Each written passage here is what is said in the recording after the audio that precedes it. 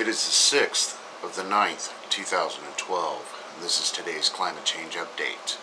Let's go ahead and get started on SOT.net.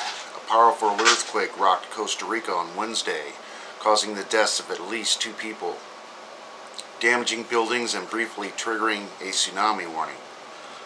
Residents of the capital, San Jose, said phones went down, electricity poles rattled on the streets, and water flowed out of pools after the 7.6 magnitude quake.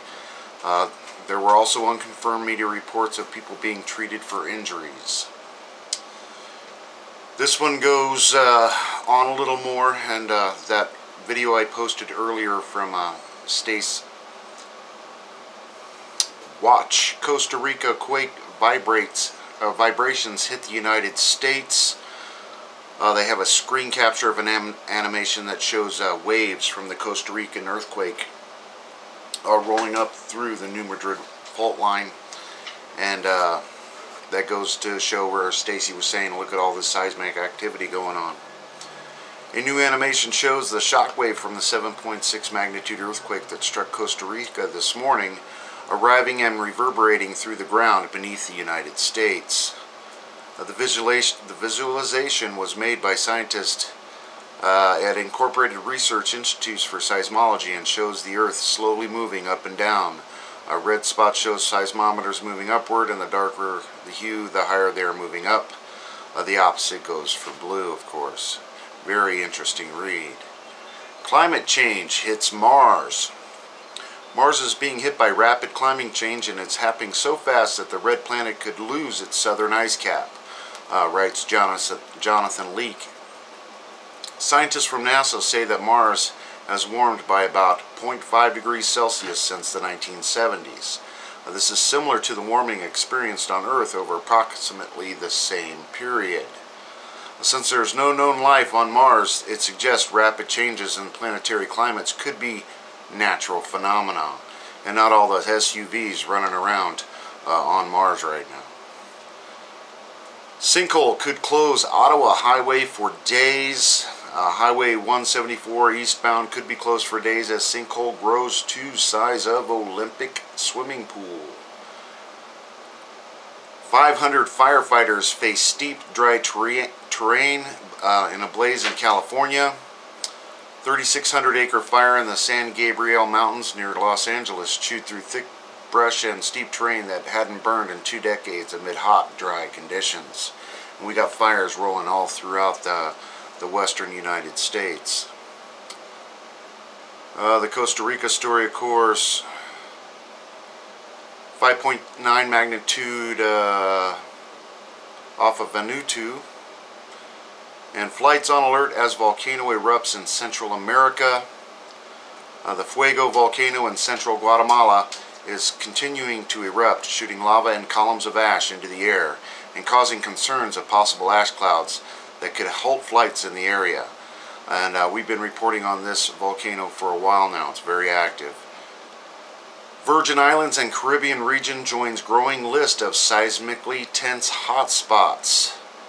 The VIDN says on August 30th, 2012, that alert subscribers who have noticed a recent increase in earthquake notifications from the service should not be alarmed. Between 3 a.m. Monday and continuing through the day Wednesday, more than 50 very minor to moderate earthquakes were recorded near latitude 90 degrees north of the Virgin Islands, according to a statement issued Wednesday. Those tremors include a 5.2, 4.6, and 4.7 magnitude earthquakes between 3 and 5 p.m. on Wednesday. Now this is off the coast of Puerto Rico, just north of that, and there's a big plate line there. And it's not uncommon. I've seen this many times as these earthquake swarms happen. And even the scientist here says 3 or 4 times a year. So definitely to keep an eye on, but not to be overly alarmed about. Over to the extinction protocol. Quakes hit hydropowered plant area in Quang Nam. Now this is out of Vietnam. They've got a large dam in trouble. A series of tremors along with underground explosions that were heard from above and caused walls to crack occurred yesterday in the area of Song Tran 2 hydropower plants.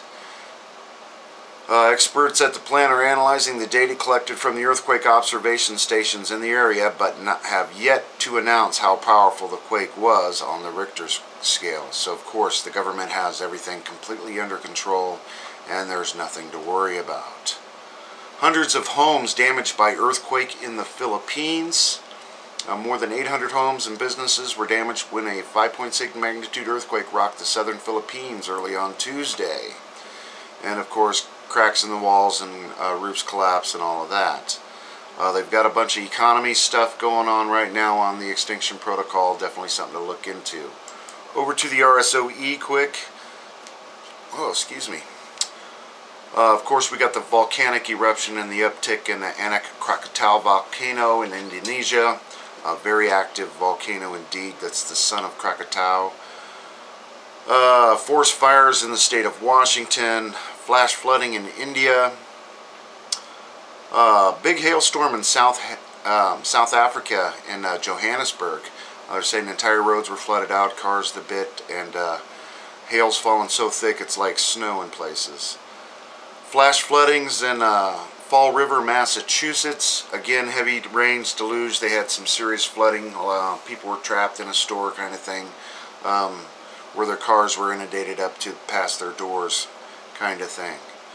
Extreme weather in the state of Kentucky. Some severe storms there as well. Of course, the flooding continues in Pakistan. And extreme weather in Anchorage, Alaska. Now, half the city of Anchorage went without power. They had some wind gusts over 100 miles an hour knocking down power lines all over the place. Still an ongoing situation, but definitely one for the record books in Anchorage. And of course, that's about it. Climate change today. Let's just go over to E&E News for the nuclear stuff. They pretty much cover everything. Sinkhole. Officials concerned about gas has entered Mississippi River alluvial aquifer. New well to be drilled near sinkhole. They're saying it might escape this one salt dome and start going cracking into another salt dome. So they've already started another test well where they think any gas leaking would accumulate in between these two salt domes kind of thing. But don't worry, folks, everything's completely under control. The sinkhole is just getting worse and worse. Japanese professor, all nuclear interests want to do is avoid making nuclear power a central election issue, saying Gunderson. Government trying to frighten public. Only farmer left in Fukushima Township's broccoli and lettuce to supermarkets. Oh, they ship their broccoli and lettuce to supermarkets. His vegetables are tasty and have a rich flavor. Yum, yum. Fukushima peaches on sale outside of Japan. U.S. military starts registry for people developing health conditions after being in Japan. Says Tokyo babies had 12 millisievert radiation dose to thyroid in weeks after 3/11. Nuclear expert at Fukushima trip. Reactor explosions dispersed broken fuel rods inland as particulate matter. And you can remember TEPCO announced any plutonium you find outside of TEPCO property is no longer theirs, it is yours. So free plutonium throughout the land. Busby, I think plutonium probably reached critical mass at reactor number 3, which caused the explosion. And that's the very, very big explosion that happened from the 3 melted down nuclear reactors.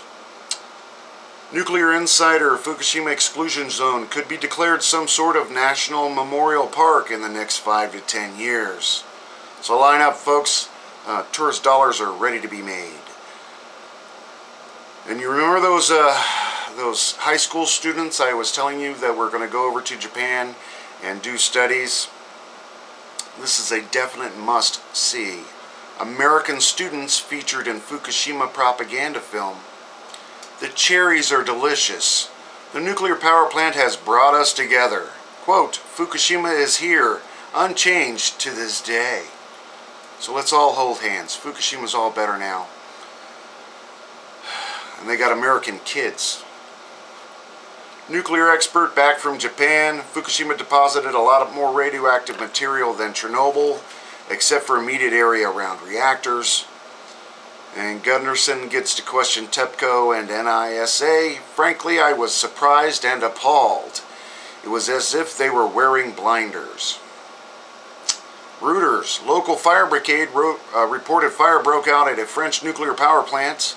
The officials deny, quote, involuntary chemical reaction. APF 50 firefighters were deployed to that incident. And the official story is steam blast at French nuclear plant. 2 employees burned, 6 others reportedly ill. But don't worry, folks, they have that one completely under control as well. EPA on the Louisiana sinkhole radiation survey. Total gamma count, quote, slightly elevated near Highway 70.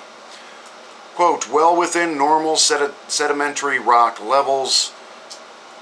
And they're reporting huge fish kills and the sediments turned up after Isaac. The insanity continues. TEPCO makes critical admission Fukushima Unit 4 quake testing does not take horizontal shaking into equation. Claims that can withstand a 6-point quake only apply to vertical shaking. You remember those spent fuel rods are 100 feet in the air in a cracked tank. They're already pumping water up to the top from because it's leaking. TEPCO didn't have enough cash to buy essential supplies as Fukushima reactors melted down, and that's why they rigged all those things and poured salt water over everything, and you wonder why everything's falling apart right now. And TEPCO reveals the damage to uniform near photoshopped area photo. And again, they photoshopped some photos they released of reactor number 4, the damage that's actually to the building. They're pretty blatant about it. So now they're finally fessing up to that. And